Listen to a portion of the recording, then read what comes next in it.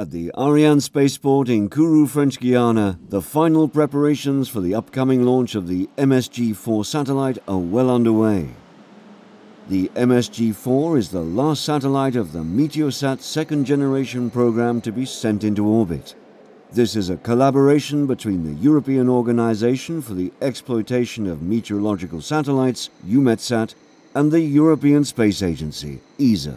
In this cooperation, ESA is in charge of the procurement of the satellites. So ESA is procuring the first satellite and then procuring on behalf of EUMETSAT the recurrent satellite. EUMETSAT, on the other hand, is responsible for the overall system, including the ground segment and the procurement of the launch service. Most importantly, it's in charge of the operations and delivery of the data to the users during the system's lifetime. The Meteosat service from geostationary orbit covers the European and African continents and parts of the Atlantic and Indian Oceans. This provides a unique input to weather prediction models, complementing the primary inputs delivered by the polar orbiting METOP satellites.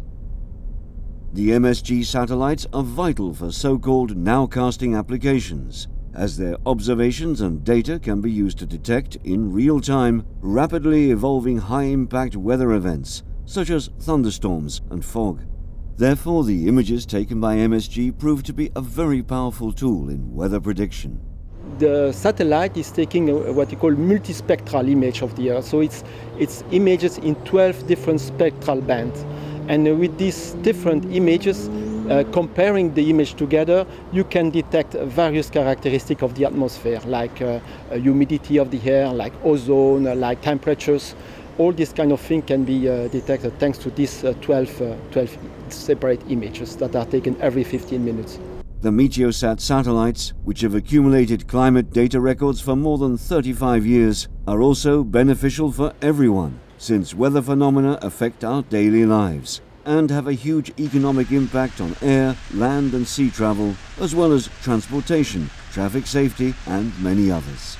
The whole world relies on accurate weather forecasts that can save lives and ensure the safety of property and infrastructure.